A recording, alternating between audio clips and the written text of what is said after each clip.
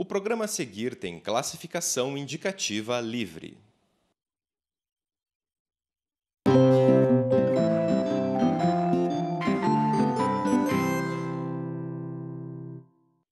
Olá, este é o programa Sem Brincadeira, onde falamos sobre crianças, adolescentes, suas famílias, o seu entorno, nesse mundo que exige muito delas. O programa é uma parceria da TV da Universidade Federal do Paraná e do Grupo Dedica, uma associação de defesa dos direitos da criança e do adolescente. Hoje vamos falar sobre função paterna. O que é isso?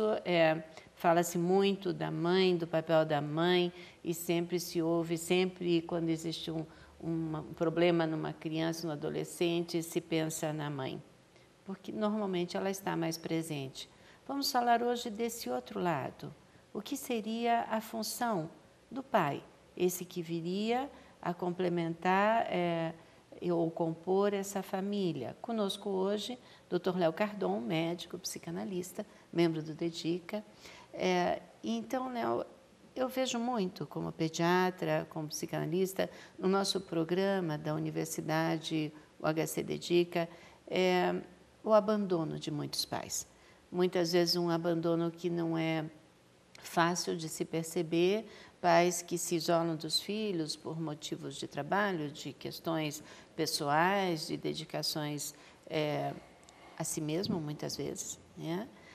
E aqueles pais que realmente nas separações ou numa gravidez que não estava nos seus planos, desaparece da vida desses filhos.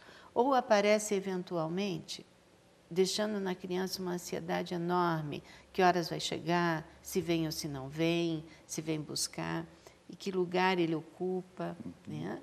Então, desde pequenininho, quem sabe a gente pudesse pensar do bebê, né? O que nós poderíamos chamar da função paterna? Sim. Esse tema é tão extenso que eu quase que me atrevo a te sugerir que a gente fale dele em vários programas, porque já quando você coloca a questão em termos da maternagem, ou seja, daquilo que é o cuidado materno da criança, do ser mais frágil que existe na natureza, não, que é incapaz de sobreviver sem auxílio alheio, não, sem o auxílio de quem o cuide e o ame. Isso está muito mudado hoje em dia. Já não se vê a função materna isolada, não, com aquela visão antiga de que a mulher ficava dedicada a esse trabalho, embora, ao longo da história, nós tivéssemos, especialmente nas famílias aristocráticas, a separação imediata. Não? A criança nascia e já era entregue para ama de leite ou levada para lugares menos estressantes. Já pensavam naquela época da aristocracia em um afastamento dos grandes centros. Então as crianças iam ser cuidadas em propriedades rurais das famílias nobres, longe dos pais. De mãe e pai, né? De mãe Longe e pai. de mãe e pai. Que, por um lado, tinha como certa base a ideia de que a mãe tinha suas funções no Estado, não eram muito relativas, mas tinha, não é como hoje a esposa do governador que está à frente de uma entidade de caridade, ou a esposa do presidente, ou o marido da presidente, que tem funções aparentemente paralelas ao poder executivo. Mas nós poderíamos pensar que a base natural, ou seja, o pai entrava com a progenie e a mãe entrava com o parto, né, com a gravidez, o parto, e esse cuidado natural. Sobre isso se assentou, ao longo dos tempos, a ideia de uma diferença.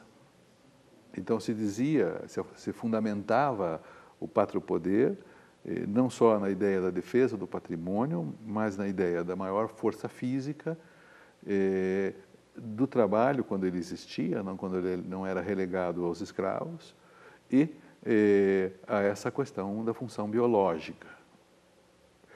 Então, se nós pensarmos os termos função materna e função paterna, nós observaríamos aí que esse da função materna é absolutamente presente ao longo de todos os tempos. Sim.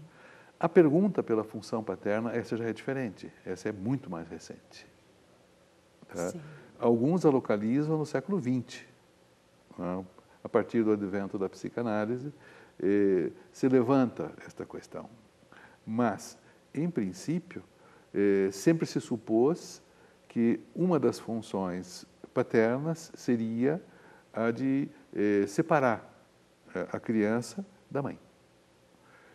Isso soa meio anedótico, meio burlesco, meio engraçado, como se a mãe fosse uma proprietária e aí viesse um senhor malvado e dissesse não, em termos bíblicos, não reintegrarás teu produto, ou seja, ele não é teu, ele é do mundo.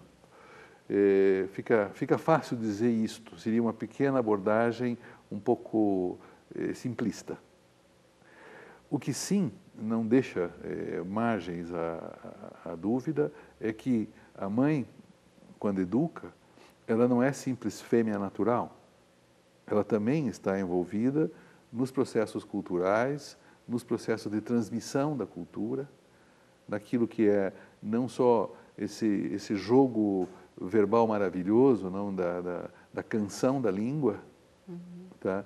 Mas também nos jogos de palavras, nas canções folclóricas, na forma de transmitir, não só a língua materna, da qual o pai também faz parte e também é transmissor, mas uma coisa muito surpreendente, que alguma vez, há muitos programas atrás, nós falávamos de que a mulher tem um certo jogo de linguagem nas brincadeiras que os pais, em geral, não participam.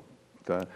Dizemos que isso começa desde cedo, né? Quando as meninas brincam de bonecas e se espelham nessa mãe para cuidar dos seus bebês. Isso. Né? Eu me lembro que quando minha filha ainda era uma criança, não, elas brincavam na escola de uma brincadeira da qual os meninos não participavam e havia uma música muito estranha que dizia fly si, si, olá, esse aí, fly si.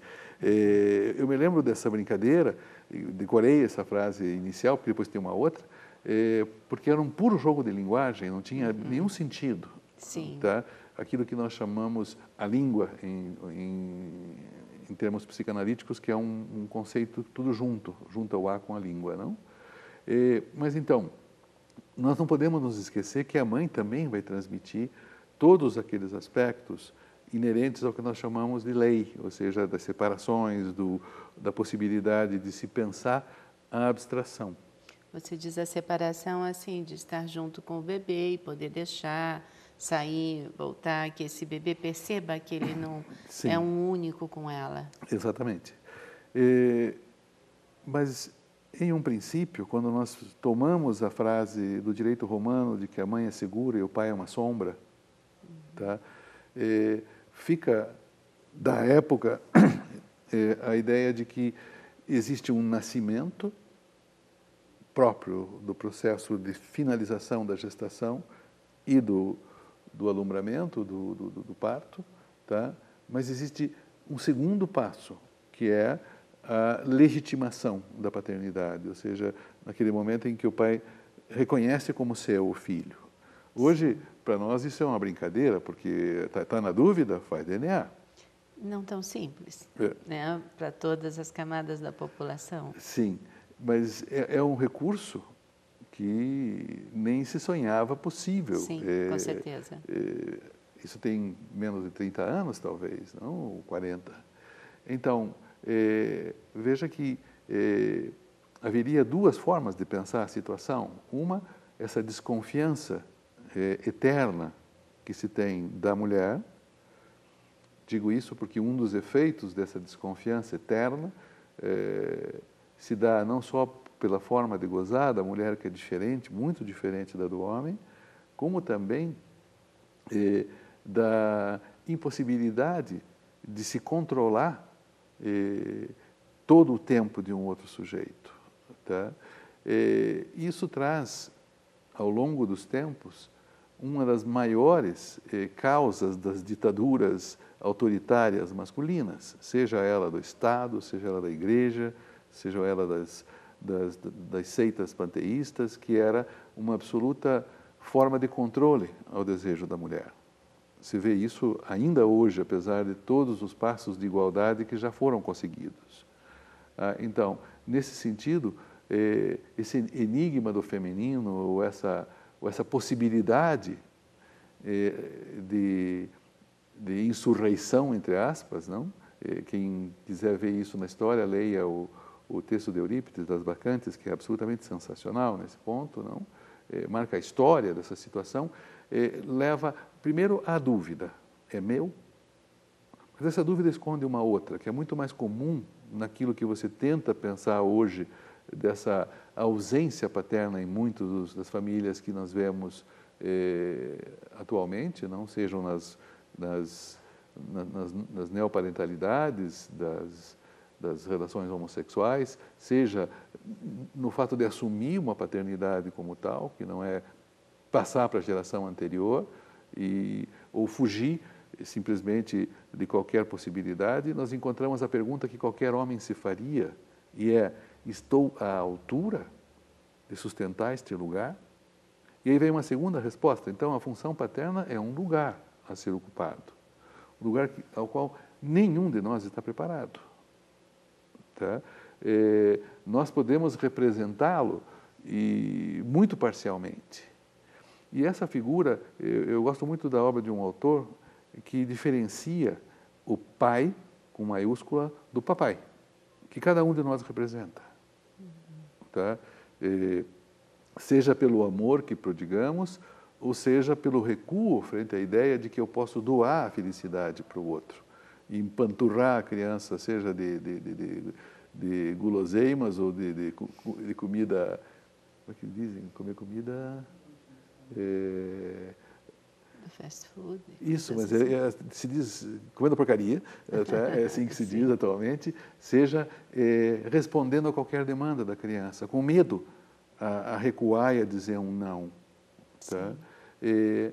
Mas essa figura que hoje se chama de figura carencial, de figura em decadência, ela tem sido pensada, se você me permite fazer um pequeno recorrido pela história, em termos de o que era e o que é essa figura.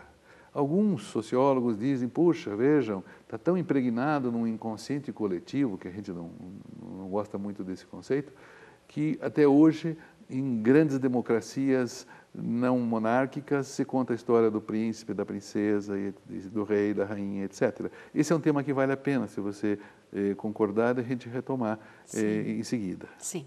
A gente faz um pequeno intervalo e a gente volta já já, e nosso tema hoje é função paterna. Até já.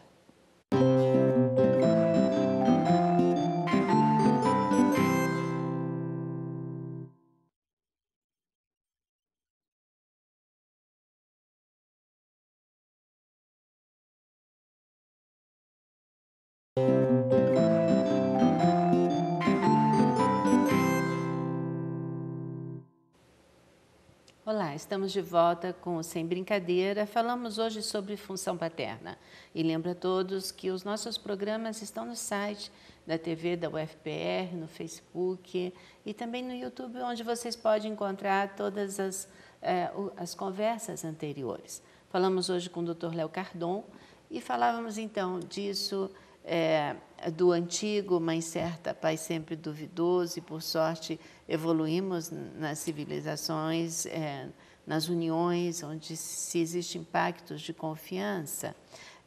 E agora temos um bebê que nasce, e você falava dessa dificuldade de muitos homens em assumir isso, né? O pai com letra maiúscula ou o papai. Isso. Né? Que são, de alguma maneira, superponíveis, não? Mas, veja, independentemente da desconfiança que se pôde ter ao longo dos milênios com relação à honestidade das mulheres, essa dúvida faz parte em qualquer situação. A criança se vê enfrentada muito cedo, já no momento em que está saindo da micro-sociedade que é a família para o mundo, de saber se aquele outro que lhe fala está dizendo a verdade ou não. Sim. Tá? Porque, em termos um pouco mais densos e um pouco mais corretos, eu diria que o pai só o é, ou seja, ele só é o pai se ele é assim para a mãe. Nós dizemos isso em termos de referência, ou seja, se para ela ele é referência. Nós conhecemos inúmeros casos de situações de desavenças e competições endofamiliares, onde, de fato, a referência desta mulher é outra. Nós não podemos obrigá-la a que tenha orgulho deste homem. E, ademais, esse homem ainda tem que enfrentar um segundo problema, que é uma devolução social de respeito ao lugar dele. Sim. Você diria, então, que a mãe apresenta o pai para o filho? Isto. E a mãe dá esse lugar para o filho? Mas aí que está. A gente vê isso vulgarizado a ponto de se pensar, minta para a criança, faça de conta que o pai é isso ou aquilo, tá? Quando não é aquilo que ela pensa. Por isso, quando a gente diz se ela é referência ou não para o pai, se o pai é referência ou não para ela, isso é muito diferente de inventar uma história cor-de-rosa, que a criança sabe que não corresponde. Sim, as crianças são muito espertas. Estão muito espertas e, às vezes, as pessoas são pouco espertas, ou seja, dizem um monte de coisa para a criança e depois pensa que a criança está dormindo, liga para a amiga e vai se queixar, dizendo... Mas aqui não vai uma crítica às mulheres, porque, às vezes, aquele que ela escolheu pode não corresponder às expectativas dela. Sim. Tá? Mas isso é um tema denso. Eu gostaria de voltar a um outro ponto, que é isso deste pai na história. Sim. Tá? Ou, se a gente pensar um pouquinho mais, ou esse homem talvez não perceba o quanto ele é importante para essa criança, não perceba o quanto esse de poder ser uma figura de referência vai participar da estruturação dessa psique, desse bebê, dessa criança que está crescendo. E, por incrível que pareça, uma das coisas mais difíceis para um homem é aceitar não ser sempre referência para a mulher em tudo, assim como ele deveria aceitar essa situação de impossibilidade que às vezes ele se encontra, por exemplo, com relação ao saber. Ele não saberá tudo para transmitir a seu filho ou sua filha e não poderá lhe dar tudo. Porque a criança, muitas vezes, exige certas coisas para escutar um não. Tá? Mas eu queria fazer uma passagem, primeiro pela história, porque ela nos esclarece muitas coisas. Por exemplo, quando nós lemos na história de Alexandre o Grande, que ele se lamenta de que na sua época já não existia um Homero, ou seja, Homero foi muito anterior, se é que ele existiu, foi muito anterior a Alexandre o Grande e trouxe todas as histórias dos heróis da época do ouro, da época de ouro da Grécia Antiga, não? Ou seja, mesmo aquele homem tão poderoso que foi o maior guerreiro e estratega que nós temos notícia, que dominou mais do mundo que o próprio Império Romano, tá? Se lamentava de não ter alguém que o localizasse como grande homem. Não? Um pai com letra maiúscula. Isso que ele ultrapassou em muito o pai dele. Não? Nós poderíamos nos perguntar, por exemplo, que efeito tem este pai com maiúscula na concepção religiosa monoteísta, esse Deus Pai, não?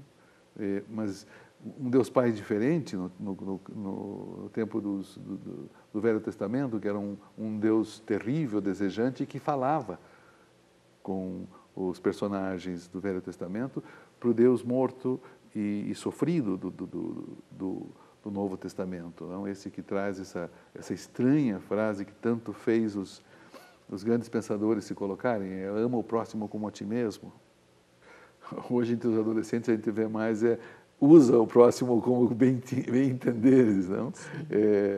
Mas, na base disso, nós teríamos todos os efeitos que vão surgindo a partir de três grandes elementos que vão tomar o lugar que a religião teve ao longo da história. Você pode me dizer que ainda se observa a importância dos conceitos religiosos no fundamentalismo. Sim. Esse é um sintoma cultural atual, ou seja, quanto mais caem as figuras absolutamente todo-poderosas, mais aparecem mártires para tentar fazê-lo existir. Às vezes, com lavagem cerebral e com promessas muito surpreendentes. É quase como nós que queremos dar felicidade para os filhos, tá, supondo que seja algo que nós possamos fazer. Não? Vemos os fundamentalistas condenarem uma geração para serem homens-bomba.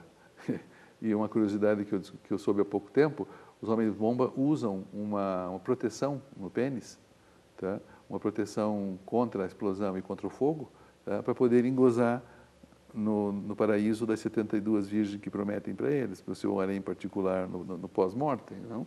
É muita sedução. Quantas promessas, não? 72 virgens não é pouco, não? Mas, em todo caso, o que ocupa o lugar que ocupou o pai antes? 3 coisas. A ciência é a primeira delas. Não? A segunda é a democracia e a terceira é o mercado. Esse é um campo muito vasto para pensar. Em primeiro lugar, porque a igualdade de todos, ela supõe uma diminuição do autoritarismo. A ciência promete, e promete cada vez mais. Nós temos atualmente a possibilidade da troca de sexos, por exemplo, coisa impensável há menos de 50 anos. Tá? Nós temos cirurgias que impedem a pessoa de pensar no que a levou à obesidade, tá? Que geralmente é falência paterna também, e a corrigir isso, bem-vinda, mas quanto se ganharia se somassem também vários questionamentos do que ocorre ali. Tá? E nisso, nada a favor de um tipo de terapia que só tenta maquiar também a situação. E temos o mercado. Se você juntar tudo isso, por exemplo, nós temos uma ciência que promete, um tipo de medicação que o mercado recomenda, para que aquela criança que está agressiva ou não aprendendo se torne um igual entre todos, sem haver diferenças. Eu sei, é um exemplo banal, é um exemplo um pouco recortador, mas ele nos mostra como a sociedade atual está tendo que conviver com outros modelos. Isso é muito bom. Nada contra todo o processo que produziu a igualdade entre os sexos. E isso revoluciona tudo. Então, nós não temos que sair correndo, tentar uma ditadura qualquer que reponha as coisas no seu lugar e salvar o pai. Não é disso que se trata. O lugar desse pai. Mas sim repensar como a nossa sociedade vai poder se reorganizar com isso, porque os efeitos da carência paterna nós já temos, ou seja, todas as patologias alimentares, os abusos de droga, as posições fundamentalistas e totalitárias, todas elas respondem a um vazio. Ninguém foi capaz de dizer que não era bom que o Brasil acordasse e fosse às ruas em junho. Foi muito bom. Tá? Mas se apavoraram entre a ideia de que não havia uma entidade para dialogar, uma forma qualquer de reivindicação que tivesse um nome. Era um descontentamento com isso que está aí. Tá? Da mesma forma, nós vemos a pedagogia perdida, tentando ir buscar na ciência e no discurso médico a salvação para a pedagogia.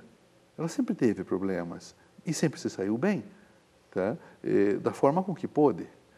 Então, vamos deixar o culto aos deuses agora para cultuar os medicamentos ou a padronização ou a tentativa de uma igualdade. A natureza não é igual. Nós sabemos disso. A questão é como nos adequamos às desigualdades, que é muito mais possível. Nem sempre o pobre do patinho feio virará um cisne no futuro. Sim. Tá? Que é uma bela questão. Mas, por outro lado, nós temos que pensar que novos modelos vão ter que ser repensados, baseados em toda uma série de distorções que aparecem nas igualdades, entre aspas. Certo, nós estamos terminando o nosso programa. Acho que realmente fica aí o convite a todos de continuarmos o que é isso, né? Da função paterna, o que nos dias de hoje, através de toda essa mudança de uma sociedade que evolui, mas evolui em meio a crianças que procuram um lugar e procuram uma lei e procuram alguém que lhe diga o sim e o não. Eu tenho mais um segundo para falar algo?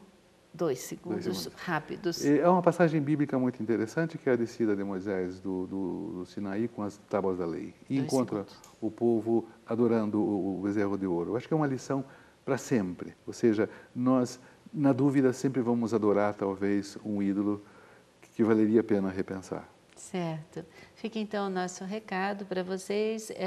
E a gente volta na próxima semana com um novo tema do Sem Brincadeira. Até lá!